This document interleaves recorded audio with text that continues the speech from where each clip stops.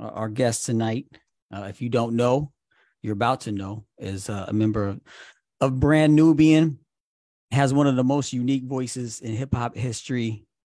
His career spans over 3 decades, and he is still going, which I love that. I love artists that are still going, putting out quality music. Ladies and gentlemen, welcome to the Boom Bap Chat. Yeah.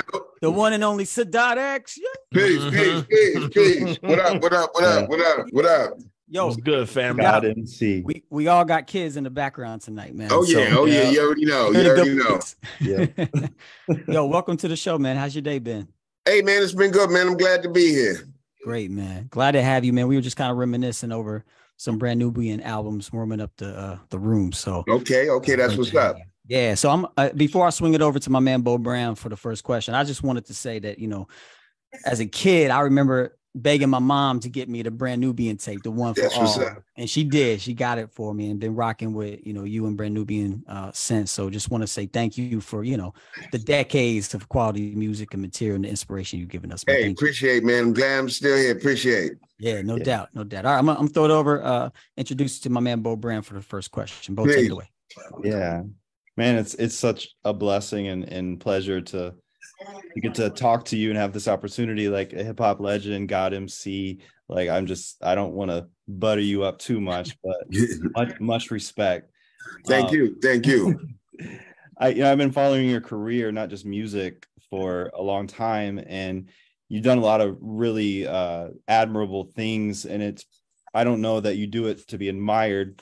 It's just who you are. You volunteer for coaching. You're a teacher. You really have a heart for young people and theology. Like you've taught me so much, and it seems like your attention moves from one thing to the next, and you master those things, and then you move on. So I'm kind of wondering, like, not that you necessarily move on and leave things alone, but you move on to other things. And so I'm wondering, like, what's capturing your attention these days? What are you in the midst of mastering these days? Well, I'm still trying to master this music game. That's first and foremost. I'm always, regardless of what I'm doing, I'm always making some music. So that's like first and foremost. But right now, actually, I'm working in a hospital, Duke Raleigh Hospital.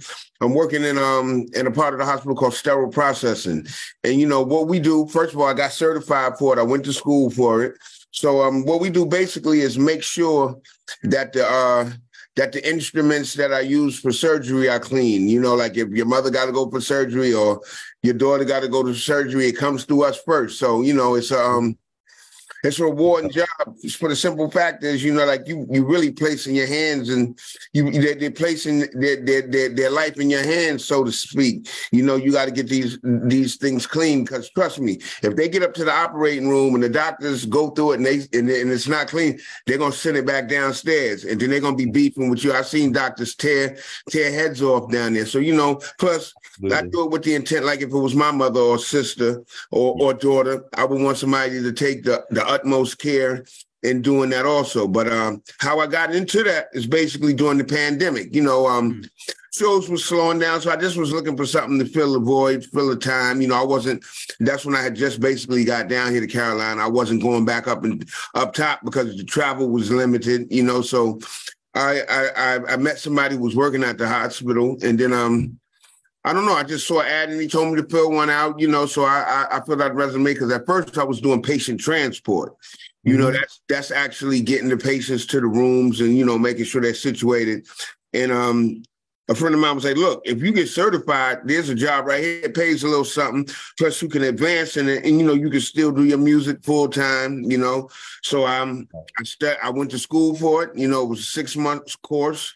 You had to pass a test to become certified. So now I'm certified. I can work here. I can work in New York. I can work in Mount Sinai. I can work in any hospital in this country. I'm certified in Duke. Where I work at, Duke Raleigh is recognized as one of the top hospitals. So, just another plume to add to my hat. You know what I'm saying? Just to stay well-rounded. Yeah, I love that. I will also work in the healthcare space in technology. So I know that that's such an important role to play. In sterilization, one of the days somebody figured out, if we clean this stuff, people don't die. Yeah. Basically, you know what I'm saying? Somebody figured it out, and it's many methods now. Like I even actually learned how to clean them. Like usually we put them through the machines. Like we put them through the machines. But if the machine breaks down off the scopes have to be cleaned, I even know how to do it manually now. You know, so because one of the machines broke down one day and they needed 3 scopes upstairs, and I had to just clean them out manually. It's a little more tedious. You know, you got to put a little bit more, you know, into it and attention to it. But you know, I got it done. Yeah. Well, I heard you talking about it on your latest album, and I want to know the story. So I appreciate that. Yes, that's what's up. No question. Yeah. Right on. Thank you, Beau. You know, we have another co-host, iomos Marad, who is not on with us right now, but might be in a little bit. But he's a big fan of yours, and he was going to ask you about some early Brand Nubian. I wanted to ask you just a little follow-up. You were on the Mad Skills podcast at some point, and not a question, but I just love that you talked about the value of work and how you're not afraid to work, and not that you're not even afraid of work. Like you talk about it, like you're proud of it, which I think is really dope. Yeah, man. And it's like when you look at the world, you know, or United States or wherever you want to look, like the majority of the population works. You know, it's very few people that are afforded the luxury of not working, you know, so, and I try to impress upon people like, you know, like, trust me, I know dudes in my era, different eras that they want to keep this facade of everything is going well. And I know it's not going well. Yeah. You understand? I know that for a fact. I would never allow nobody out like that, but I know it's twisted. And it's like, you know, until rap gets a certified union with a certified pension, at some point, you know, I'm not saying that you got to ever stop rapping. I'm just saying at some point you still got to figure out a way to make some money. Right. You understand? To pay these bills. The bills don't stop. You know, and it's like with me, I'm a morning person, so I'm up early. I work from 7 to 3:30. When I get there in the morning, being that I'm the first one there, I make sure all of the tank filled and all, like, everything is in the right position. That might take me to about 9. The really work don't start coming down to about 11 or so. By 3:15, I'm packing up and I'm out of there. I'm out at 3:30. So it's an easy gig. Yeah, that's a good gig. Give you some flexibility to do some music. Definitely. Yeah. So I wanted to go back. You know, one of my favorite groups when you all came out was De La Soul and Tropical Quest, the whole Native Tongues. You show up on Show Business on the Low End Theory, which was one of my favorite songs from my favorite albums. So I wanted to ask you about that. How did that song come together, and what was that like doing that song? Oh, the Show Business with Tim? Yeah, the Show Business. Yeah. Well, we was all together, man. It was like, you know, at that point, Brand Nubian was doing a lot of shows with De La. We were doing shows with Tribe, and everybody vibe, man. You know, like it's hopefully it's coming back around to that, man. But like, when we were doing it, man, like if somebody had a session, if De La had a session, or Dredge had a session, or somebody had to say, you just might casually stop by, you know, and chill, you know, add to the ambiance of the room, you know, and we became cool. And he had a joint. He was like, yo, you know, I need everybody to come get on it. And Pooh Bah was actually supposed to be on that song too, but he didn't make the session. So that's why he's not on it. But, you know, it was a friendship. We did shows when me and Jamal was coming out. But In God We Trust, we did a lot of shows with De La. We went on tour with De La. So, you know, we always had love. Yeah. Them and Tribe, yep. Yeah, so the Native Tongues, there's been back and forth I see on message boards, Facebook and stuff about who is and who isn't in the Native Tongues. And I've seen arguments over y'all, Brand Nubian. Some people say y'all were in Native Tongues. Some people say you weren't. Did you ever see yourselves as a member of Native Tongues? Well, I would say we might be an auxiliary member because Brand Nubian stands on our own. You know, we connected with a lot of people, you know, but we basically stand on our own. But we are auxiliary members of the whole movement, you know, and glad to be affiliated with them. All of them are very good friends. But, you know, Brand Nubian stands on its own. Yeah. Were you able to check out the dedication to Dave that they did at Webster Hall? No, I seen parts, but I had to work, so I couldn't really actually get up there. But I heard it was a beautiful thing, man. So from all the people I saw, it was beautiful. Yeah, it was beautiful, man. We were the three of us, and another friend of ours. We were all kind of watching it in our little texting group, like texting each other, about moments that were happening. It was really cool to see. I kept on waiting, like, oh man, maybe we'll see Brand Nubian. Yeah. That would have been pretty dope. That would have been dope. Mm-hmm. Yeah. So, one of my favorite albums of all time is this one right here. For the people that can see it, this is Wild Cowboys by Sadat X. Love this album. The way you picked it, were you the one that picked all the beats on this album? Oh yeah, definitely. You already know, definitely. Mm-hmm. Man, your ear for beats on this album is just impeccable, man. Yeah, Every man. beat on there. Yeah, now that was a Bronx time. I was living back in the Bronx then. Everybody on that album is basically Bronx. On the cover is my good friends who I'm still with to this day. Alamo, Spark is on there. My man Hap, Sean Black. That was 30 years ago, and we still friends to this day. Oh, that's dope. That's dope, had a lot of DITC influence, being that my family is from Melrose, Concourse Village, but then you got Diamond and from Melrose, and I mean Diamond from Forest, and everybody's all in a row. You got AG from Patterson, which is right up the block from where we all at. So it was like a straight line all the way down the Bronx. Yeah, that's dope, man. I love that. And someone pointed this out. Can you tell the people who was the person interviewing you on what was the song called? The interview? The interview. Yeah, that was the interview. Actually, that was Regina Hall. Yeah, Regina Hall. We lived together for 7 years, and that's when she had been out of school a couple of years at Fordham University at that time, and she would come with me to the studio, and I needed her to do it that day, and she more than stepped in and filled the bill. I love that song. I love that beat, man. That beat miners beat, the way that bass. Yeah, definitely. Mm-hmm. So good. So I'm curious to know, if you went back later tonight and you sat down and you listened to that entire album all the way through again, what do you think how do you think you would respond? How would it resonate with you? What feelings would come up? It resonates a lot because I still play that to this day. Like when I'm in the gym, I still play joints on there. The joint with Money Boss, that's my people, Minnesota and the Money Boss. Petty People, Move On. Yes. It was just a bunch of joints on there. I was in a good flow. Diamond would come through and hit me. Showbiz, Father Time, Minnesota. It was all in a line. Yeah, and people talk about the beat Pete Rock did for Nas and AZ and other MCs, but I think one of his best beats is on here, man. Escape from New York. Oh yeah, I do that at shows to this day. I still do that joint. That beat is that's just such a great song. Love that joint. Okay, all right, we got Profound back. We got sound with Profound. Technical difficulties is hip hop, bro. You already know, man. All right, Pro, man. I want to throw to you, man. I know you have a question for Sadat. Yeah. Peace, brother Sadat, man. Sadat, man. Hey, I just wanted to know, man, because I'm God body myself, and I came through the nation. I'm from Chicago. Originally, I was walking around the ranks in like 98, 97, and 98. Okay. I just wondered where did your name come from? I know where the X is from. All right. But, a lot of people say I took it from Anwar Sadat, which was partly true, but I just liked the name, and I was able to build on his Savior, Allah, Divine, Allah, Truth. So I was able to build on it, and I liked the name, and I took it from that. But part of it was with Anwar Sadat. Then the X is for the unknown, and I just put it through that. Yeah, dope. Respect to Anwar Sadat for sure. Yeah, definitely. Yeah. And my second question, man, is because I've been a fan since, when y'all dropped One for All, I was a sophomore in high school. Okay.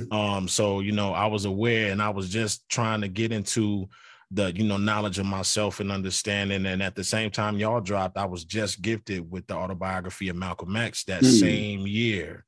So I'm just, I just appreciate where y'all are and where y'all were then, because y'all definitely was a lifeline for me in my direction and where I went in my life, and I just appreciated that. I just wanted to know, like, today, you still doing it today? Are you doing it for yourself today more so, or do you do it for your children today? Or, you know what I mean? Like, what's the motivation today? All right. Well, first of all, the motivation of today is that I still love hip hop. I'm still a fan. I can still listen to somebody do a song and be like, damn, I wish I would have did that. Or man, like, oh, he killed that, man. I wish I'd have did that. So I'm still a fan of hip hop. I still love it. You understand? I love to write. I love to perform.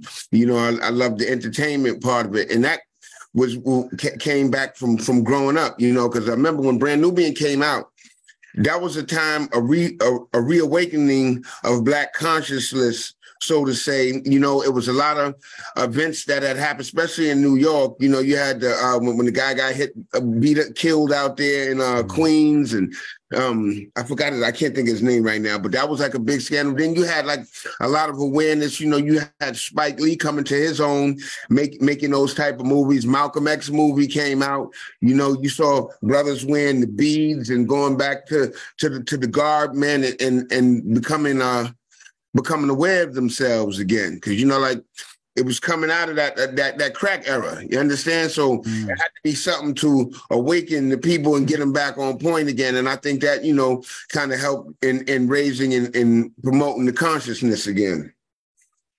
Yeah. Dope. Yeah, it's super dope. I thoroughly enjoyed that era of hip hop. It's very positive and very challenging. So really, really appreciate your part and Brand Nubian's part, into that. You mentioned that you still rock with hip hop, still love it. Are there artists today that like newer artists that you rock with that you really enjoy? Yeah, well, I'm always off key. So I'd like dudes like Rock Marcy, Knowledge the Pirate, you know what I'm saying? Yeah. Them type of dudes. I saw the come up of Griselda. I went to Buffalo to do a song with Conway. When we did that song, The Town, we did that in Buffalo. So I like them. And then, I like a lot of the young boys too. It's just that, I guess, it's the yin and the yang. It's just like this hip hop thing has become so advanced and modernized that it's kids coming out every day with something where the whole overall volume of it, maybe it's me being older now. I just can't keep up with it all. It's like I listen to songs sometime and my daughter's like, that's not the person. Like, this is another person. I'm like, well, it sounds kind of like that person. So, but I do like the J. Cole's, you know what I'm saying? I like Kendrick and I like Tyler, the Creator, who I think is dope, man. I think he's really dope. Nice. You know what I'm saying? So, I like a lot of those type of artists. Yeah, that's dope, man. Before I throw it over to Beau to ask about your new album, I did want to ask you about, you mentioned Griselda, Rock Marcy, and like, your era, like it was a lot of like positivity, a lot of, religious spirituality mixed in, and a lot of cats like Rock, Griselda, they have a lot of violent content in their lyrics, and it's something that me and my buddy iomos, and I know Profan, were like things that we've talked about, like, oh man, I don't know, like I love this music, but then he's talking about, killing another man. It's like, how do you, when you hear lyrics like that from cats you rock with, like, do you have that type of response as well, or it's like, there's just sometimes, but it's not my place to try to dictate what they write and the emotion of it. And, some of the stuff maybe I might not choose to do. Right. And I think a lot of it, man, is like due to the times that we live in. I guess, it's kind of cloud. I wouldn't say cloud the judgment, but it's kind of dictated sometimes that it does go that way. But, like I said, like, I think everything it comes full circle. Yeah. You know what I'm saying? Like, for instance, when I used to hear a lot of the what's the guy now in Atlanta, Lil Baby stuff. Yeah. His stuff at first when I was hearing it, I was like, oh, you talking about this, that. But then I heard a positive joint that he did. Did that positive song. And I was like, well, he is showing that he got a brain and is functional. So if he can do a joint like that, then all is not lost. Definitely. Right. Yeah. Yeah, for sure. I like that. And giving people space to be themselves. Yeah. I think Beau said this, space to be themselves and space to grow. Yeah, definitely. Yeah. All right. I'm gonna toss it over to Beau for a question about your new album. No problem. Man, peace, God. I really loved this album.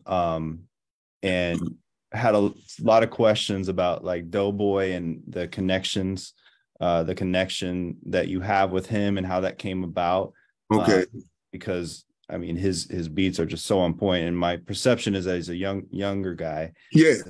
Yeah. So could you talk a little bit about that relationship? Well, first of all, I met Doughboy. It was an open mic down here in North Carolina.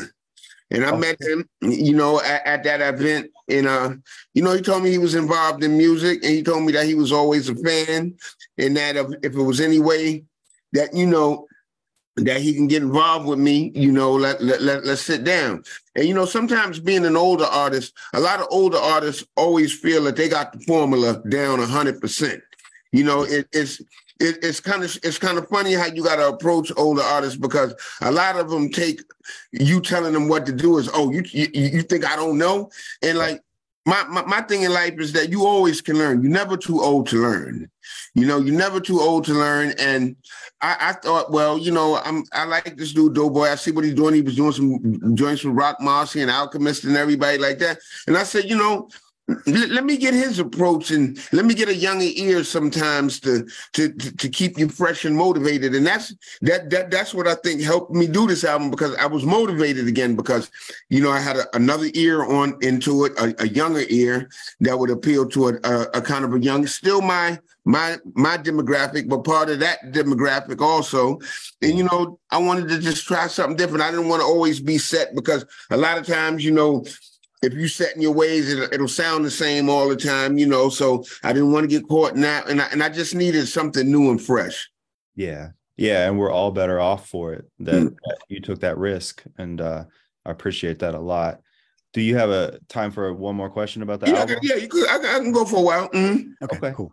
I'm really, everything I was supposed to get stood out to me as, I guess, a standout track. And I don't usually go for like drumless tracks or low drum tracks, but it set the perfect stage for Rock and for Crime Apple and you to just like a slice of life, like a day in the life of a person who lives this lifestyle, and then a day in the life of the person who lives this other lifestyle, and kind of learning from each other. And so how did that come together? How does a song like that come together? I'm really interested in that creative process. Well, I knew Rock, man, for a long time, man. And the funny thing about Rock is that, when he was coming out at first, it was at a time when nobody really sounded like him. And those beats wasn't like that then. Like, it's to a lot of people, he and those beats sounded strange. If you listen to him, you might be like, yo, this is kind of odd. Like, I don't know, man. But something about him, I knew. I was like, yo, he's gonna come. It's gonna be his time in a minute, and he gonna do some stuff. And gradually, it grew into where he is now, man. Where he fathered another chamber in hip hop. You understand? Like if you in the book of hip hop, there's going to be a Rock Marcy chapter now of what he did and the sound that he did, which a lot of dudes fell into. And I wanted to try, one of those beats without the drums. I said, let me see if I could do something on this. And on this one, I wanted one of them to go first, rhyming, and Crime Apple went first. Yeah. So I'm listening to his stuff. I'm like, damn. I'm gonna approach this like he done came with something that's totally way over here, and then Scandalous TF came with something that was over there. I said, how am I gonna blend this in? And I sat with it for a night and smoked something, and next thing I know, boom, it came out, man. Where see, that's what I was looking for, like a challenge, man. Like this album was a series of challenges for me, and that's what I think, man, keeps hip hop to me fresh and new, is when you challenge yourself and break away from the norm sometimes. Yeah, yeah. Thanks, Beau. And that's fresh and new. That is exactly what I thought when I heard that album. It was just something about that album. It's just fresh and new. That's what it is. It's a little different. It's not too, some artists are like experimenting and so left field. You have to like sit down, set aside time to figure it out. It's not that, but it's different enough that makes it stand out from the others. And I really like the production on the album. I don't know, man. It's a like I say, it's not totally different, but it's different enough that it stands out. You know, it's really good. It's really good. So my man Soul, he did a lot of the mixing, like Soul. He did a lot of stuff, man. As far as the adding the ideas and some of the interludes, they jazzed it up. You know what I mean? Like and it made me open my eyes and say, okay, well, now I know to do things like this. And that's part of the learning and the maturation of this whole game. Yeah, yeah. And the album is called, if you have not heard it, album called Science of Life by Sadat X. And so check it out. It's anywhere you listen to music, you'll be able to find it. There you go. Is it on CD or vinyl? No, it's not on CD or vinyl yet, but I'm getting ready to press up something because, a lot of DJs been asking me for it. Plus, man, vinyl's always good, man. Vinyl's always good. Well, if you put it on CD, I will get a copy for sure. I'll get it too. I'm gonna do that too, man. Like, I'm one of those people like the CD heads. It's cool digital, man, but sometimes you like to have the physical copy, man. I remember you get one and you just look at the writing and who did what on it, man. And that made it part of the experience. Like you can look at it on the computer, but it's not the same to actually have it in your hand, man. That's right. It is not the same. It's not the same. Well, listen, Sadat X, we do one thing on this show at the end where we invite our guests to look at some classic albums that we know they rock with and ask them to respond to it in one word or less. All right. Is that cool with you? Yes, sir. Right, I'm gonna play this little intro piece here. Okay. Real quick, and that Pro found it. Here goes the intro. Here we go. Okay, party people in the house. Let's get ready to rumble. In this portion of the show, we'll show an assortment of hip-hop albums and challenge our guests to describe them in one word or less. Do you accept the challenge? All right, do you accept the challenge, Sadat X? Yes, sir. Let's do it. All right. Now, what I'm going to do tonight, I'm going to show you albums that we have shown other artists and gotten their reaction, but we want to go to the source of it. All right. No question. We're just going to go down the line. All right. So right here, we got Foundation. Ooh, yeah. One word. How do you respond to this in one word? Rebirth. Okay. Rebirth. Mm-hmm. Yeah. Can you quickly take us through just a little bit of that rebirthing because you disbanded for a minute, but then came back. Yeah, man. That was when we came back together. We was always cool, but then we came back together musically and as a group, and like that album was especially cool for me because we did all the writing and we sat together like for a lot of that, a major part of that in the studio. We was all at the sessions. It wasn't like one person came at another time, and we all was there. We toured on that album. Definitely, that was a favorite. Yeah, I remember the day this came out. It came out with like Tribe also came out with an album, a few others. And I remember getting this in Tribe and thinking, all right, I know the Tribe album is going to be dope. I just know it. Mm-hmm. Brand Nubian, they've not been back together for an album for a minute. Yeah, so I don't know. What's in store. And I remember listening to this from beginning to end, just being so inspired. Like, man, they did it. They came back, dope. Put out a dope album. So thank you for that. Question. All right, here we go. This is Everything is Everything. Everything is Everything. It was to me, it was cool, but I thought we needed to put more East Coast on it, man. I think we went a little too West on it. Yeah. On a couple of joints. Yeah. Like I thought that we could have put a couple of more harder joints on there. Okay, that's an interesting response. I wasn't expecting that. Mm-hmm. And there's some people that I've seen on Facebook say that this is their favorite Brand Nubian. Yeah, I know, definitely. Rock with this. Yeah, that's a good one. All right. Well, that cover image is so iconic too. Oh yeah. I do like that cover. Yeah, I was like, what is going on? Do Mm-hmm. you know what you're eating there? Yeah, we was rolling up a little something. I remember that day in Jamal's car. Definitely. All right. Next one is In God We Trust. Yeah, now that was that was the proving ground right there. Yeah. Because we had just broke up with Pooh Bah, and a lot of people didn't know what we was going to do. Pooh Bah, being that he had been out already as an artist, he already had a little bit of notoriety. People knew of him more, so like we had to prove that like we weren't just hangers on, like we was here and we could actually stand on our own ground. Yeah. And you certainly did that. Such a great album. Yeah. All right. Two more. One for All by Brand Nubian. This was like, this was I gotta think of the right word. This was like, man, like indescribable. It was like family, you know what I mean? It was family. Because sometimes we have to go to the studio. You know, we might have spent all our money on food and get something to drink and have to take the train back to New Rochelle and Metro North. And, you know, we scrape, sometimes have to hide in the bathroom or whatever, man, just to get up top, man. That was family, definitely. Yeah. Right on. Well, last one, because it's one of my favorites. We already showed you once, but Wild Cowboys by Sadat. I would say the most fun. Like those sessions that we did, like all those dudes in that picture would be there. The one on the left of me, but with the bowler hat on, with the cane, he cut hair. So we'd be getting haircuts in the studio, and you know, Alamo was in there telling jokes, and it was just like a 24-hour party, man. That's the most fun doing an album I've had of any of them. Man, that's dope, man. That's good to hear, because I love that album, man. Love no question. So, right on. And what do you have coming up next, man? What are you working on?